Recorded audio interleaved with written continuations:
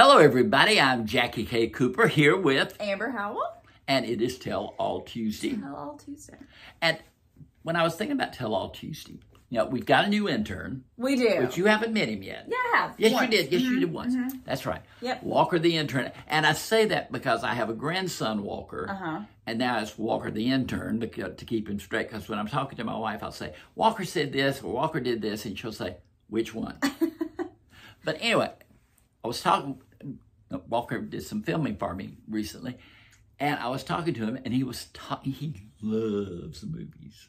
Loves. Which I don't, so he's a very good supplement to add to the group.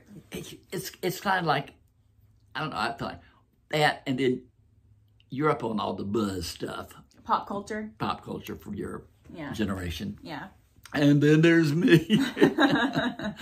Hello. Yeah, we've got the age gap. But pretty large. I was talking to him. I said, Indiana Jones, comes out. And he said, yeah. He said, I'm watching all the early ones. And I said, you've never seen an Indiana Jones movie before? And he said, maybe the first one. So, have you ever seen? No. None of them? No. Well, that's that, Harrison Ford. And that's that. That's all we have to say. I'm just kidding. Well, and then he added, he said, I'm also watching all the Mission Impossible movies because Tom Cruise has a new Mission Impossible movie coming out. You know what's next, don't you? I do know the next question, and you know the answer. But it just fascinated me that he was going back and watching everything, getting ready for the new version. Yeah. And when I went to the movies last weekend, guess what I saw the trailer to? The Hunger Games. Prequel. Yep. I'm excited about that. Songbirds and...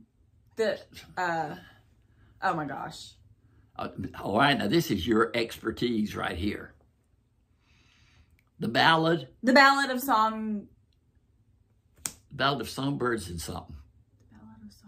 But it looks like it's the Hunger Games. Yeah. But just meaner. Yeah. I'm excited. I can't wait. My roommate, Carmen, my old roommate. I was going to say, Cody's your new roommate. Cody's my roommate now. Carmen and I rewatched the Hunger Games recently. See? You're like Walker. You're getting in preparation for it. Right. You know this about me. I was like a Hunger Games, diehard fan. Did you know that? I did know that. And also Twilight. How would I know? I was just thinking in my mind, also Twilight. Yeah. Those were my only two personality traits when they came out in that era. That's all I was known for. Do you remember who directed most of the Twilight movies? It was a female director. Was it Elizabeth Banks? Nope. It was Catherine Hardwicke. Oh, was Elizabeth Banks... Elizabeth Banks was in Hunger Games. Did she direct Pitch Perfect? Yes. Okay. Yes. Sorry, yeah. But Catherine Hardwicke directed some of the Twilight movies. I don't know if she did them all or not. But this new movie that I saw called The Prisoner's Daughter, that I went crazy over and just loved, she directed it. Huh. So it's glad to see that What platform is Prisoner's Daughter on? It's in movie theaters. Oh, it's in theaters. Okay. Yes. Kate Beckinsale. Okay. My buddy Kate. Yeah, your buddy Kate. Me and Kate. And listen, this sounds so stupid on my part. Get ready for this. Okay, I'm ready.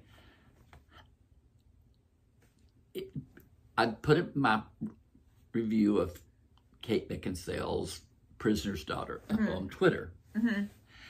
And lo and behold, oh boy, Kate Beckinsale liked it. The real Kate Beckinsale? I thought it was. It wasn't?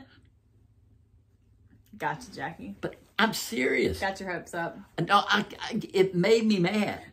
Because she liked it and said, sent me, put a little comment about, oh, I'm so excited you like my movie and everything. And so I wrote back and made a comment and said, I've been a fan for years. And then she said, private message me. That's how you know it's not real. Ah! They got you, Jackie. No, you know what messes me up? What? The blue check. The blue check. Did it have one? No, they don't do it anymore. Oh, that's right. That's right. Some people pay and have a blue check. Yeah. But and guess who I heard from right after I heard from Kate? Who? Jennifer Aniston. Oh, did you? Miss Aniston. Yes. You're getting up there, Jackie. It angered me. Yeah. Just got to keep an eye out. But click on their page and see how many followers they have. How many followers they have, if their bio makes sense. But I clicked on Kate Beckinsale, or whoever this person was, and it had pictures of her with her mother. It had pictures of her with her dog. I mean... Gotcha. But what do they get out of that? Making people mad, apparently. Or making people look stupid. One or the other. Yeah. Or both. But I'm serious. Have you heard of... Yeah. Oh, yes. People impersonate celebrities all the time. That is terrible. Mm-hmm. And they put up pictures of the celebrity as if it were them. Yeah. Happens. That's a lot of consolation coming out of you. It happens. It happens. You just got to get it. I'm just kidding. You just can't be stupid enough to fall for it. Look, here's my advice. Here we go. Advice from Amber. Advice from Amber.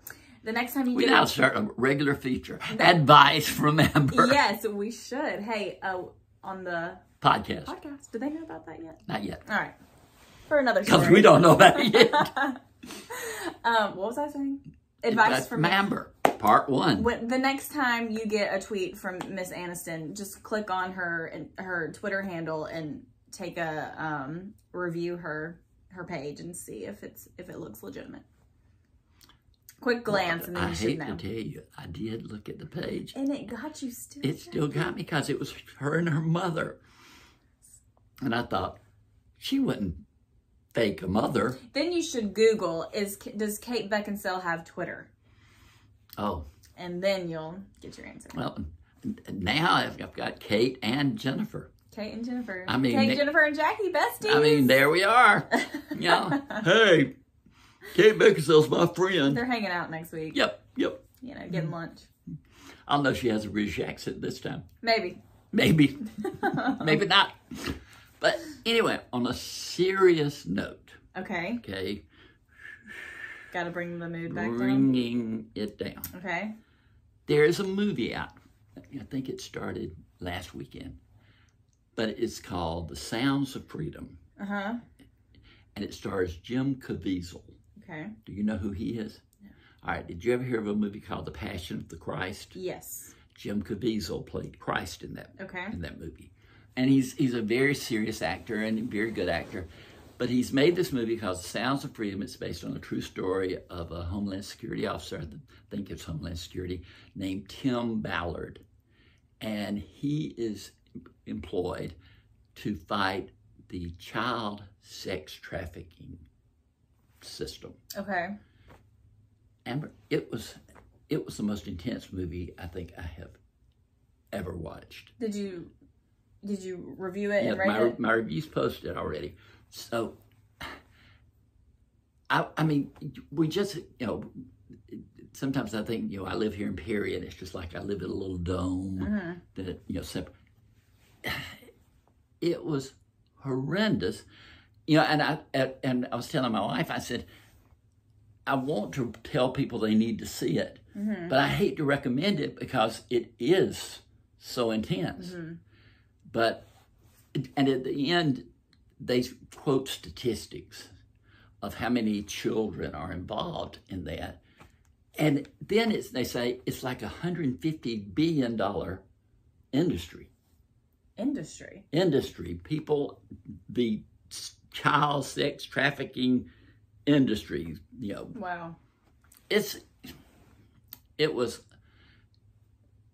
It really did hit home. I mean, not that I know anything about that. I've been aware of it. You read the statistics and you see it on the news or whatever.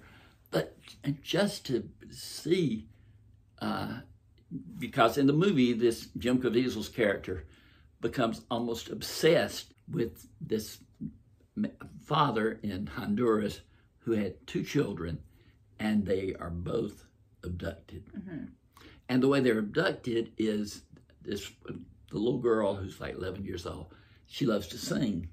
And she's singing somewhere, and this woman hears her, and she comes and she said, oh, she's so talented, and she's so pretty, I think she could have a career. And so she comes to the house. The mother's not in the pictures, the father's raising the children, and she's talking to him about his 11-year-old, 12-year-old daughter, and what talent she has and everything.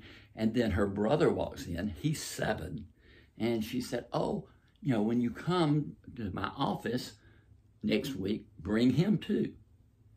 And so he takes the 2 children to this place where they're going to take, she said, we'll take pictures and we'll tape them and we can see, I can represent them. As they get there, and I'm not giving away the whole movie because this is the very start, but they get there and there are all these other children there, and he starts to come into the room, and she said, no stage parents. She said, just come back and pick them up in 2 hours. He goes back in 2 hours, the building's deserted, they are gone. Scariest thing in the world. I can't even imagine. I can't either. Did you say it's based on a true story? Yes. But the whole movie is about his obsession with these 2 children and trying his best to get them back.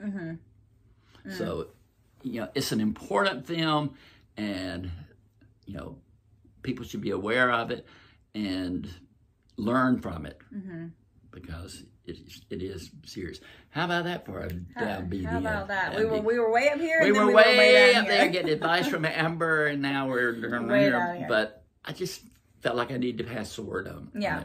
Well, we appreciate it. But anyway, this has been Jackie K. Cooper with Amber Howell.